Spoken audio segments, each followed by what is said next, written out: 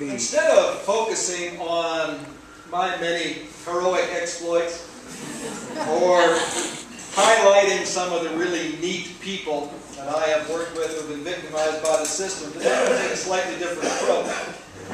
But before I get started, I just want to touch on a few basic facts, because I come bearing bad news. As everybody in this room knows, since the early 1980s, the fundamental shape of the criminal justice system has changed. It's less and less about preventing and punishing crime, and more about managing and controlling the surplus population. Consider a few statistics. The Texas prison population soared from 39,000 people in 1988 to 151,000 10 years later. That's an increase of 387% in one decade. Look at a slightly bigger span from 1980 to 2004. The prison population in Texas increased sixfold. Spending on corrections during that period increased 1,600%. During that period, Texas spent 7 times more on its correction system than it spent on its higher education system. In 1950, this is a real stunning fact.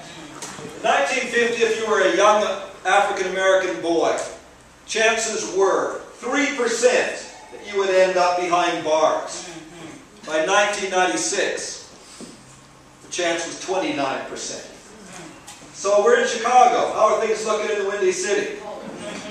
About 90% of those sentenced to prison for a drug offense in Illinois are African American.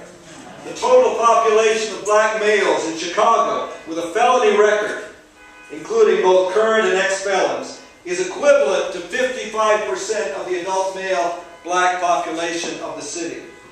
Between 1985 and 2005, the number of Chicago residents annually sent to prison for drug crimes has increased 2,000%.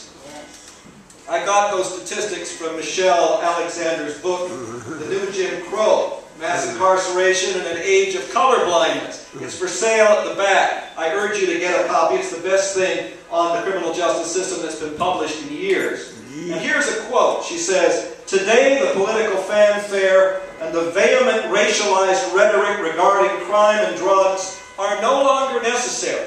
Mass incarceration has become normalized.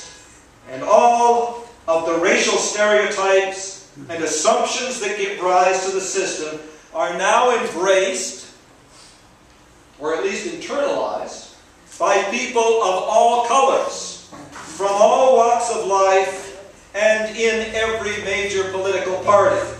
We may wonder aloud, where have all the black folks gone? Where have all the black men gone? But deep down we already know. It is simply taken for granted," she said, "that in cities like Baltimore and Chicago, the vast majority of young black men are currently under the control of the criminal justice system or branded felons for life. This extraordinary circumstance, unheard of in the rest of the world, is treated here in America as a basic fact of life, as normal as separate water fountains were just a half century ago." Can't put it more forcefully than that. Has the situation for people of color improved since the Jim Crow era? You look at Barack Obama in the White House, you're going to say, well, of course it has. And it all depends who we're talking about. Educated members of the African American middle class have seen vast improvements in opportunity status and in many cases family income. Unfortunately, African American families clinging to the lower rungs of the socioeconomic ladder have had a different story to tell. They've been devastated by years of mass unemployment, disappearing jobs, abysmal schools, and America's war on drugs. And once you have been convicted of a felony in America, you will never taste freedom again. Not really. No matter what you do or where you turn, you're always in the cage. Even if they give you probation, you are now branded as one of them. Just try to get a job when the unemployment rate in your neighborhood is 40%. And you're a convicted felon. And you got to check that box on the app. All right. You know the life of a street hustler is a one-way ticket to the joint. But what are your alternatives? The old Jim Crow was created to control people of color, period. The new Jim Crow is designed to control a surplus population that is disproportionately black and brown. Since the mid-1970s, America has struggled to ignore a dirty little secret. We don't have enough jobs for everybody. And we don't intend to have enough jobs for everybody. It's bad for business and creates inflation.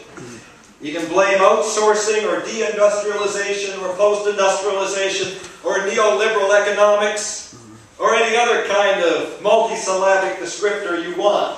It all comes out to the same thing. To understand how radically our society has changed, it is helpful to trace the life stories of the folks who are currently running the new Jim Crow in little southern towns. The stories you're about to hear are all taken from the work that I have done and people that I have focused on, but their name is legion. They are symptoms of the current reality across the country. I started using the phrase, the new Jim Crow, when I was working in Tulia, Texas, when I just realized that a drug bust that swept up half the adult males in the little town I was living in was pretty much standard operating procedure. The new Jim Crow, that seemed to be the only phrase that cut to the heart of it. There was a picture of Larry Stewart in an old copy of the Tulia Herald. It's 1960, and they're having cowboy days at the Tulia High School. And Larry's wearing a big star and a 10-gallon hat and calling himself sheriff for a day. But little Larry didn't intend to be a sheriff. Like his daddy and everybody he knew, he wanted to be a farmer. Got out of high school, went to Abilene for a year, Texas Christian University. That didn't seem to be relevant. There was money to be made in agriculture, so he came home and went to work on the farm. The 1960s were an incredibly productive time in the Texas Panhandle. Farmers were pumping oceans of water out of the Ogallala Aquifer, and the Panhandle was blooming like the proverbial rose. 3 of the top 10 agricultural counties in the United States were between Lubbock and Amarillo in the early 60s. I didn't realize that. It's amazing. Throughout the late 1950s and most of the 60s, the strong demand for field labor drew dispossessed black sharecroppers from East Texas, old Jim Crow territory, to little panhandle towns like Tulia. Folks didn't want them living in town, of course. That wouldn't do. So they got a bunch of abandoned old shacks from the hard old Depression era, and they got some old rusty railroad cars, and they loaded them up on flatbed trucks and moved them to a 2-block square area on the west side of the tracks they called the Sunset Addition. People lived there without running water, without flush toilets or baths, and during the winter, children huddled around wood-burning stoves or pulled stuff out of their mattresses to stuff into the chinks in the walls.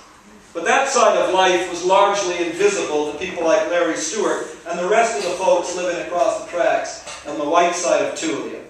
All the talk there was about the string of bootleg bars in Sunset. Swisher County was dry.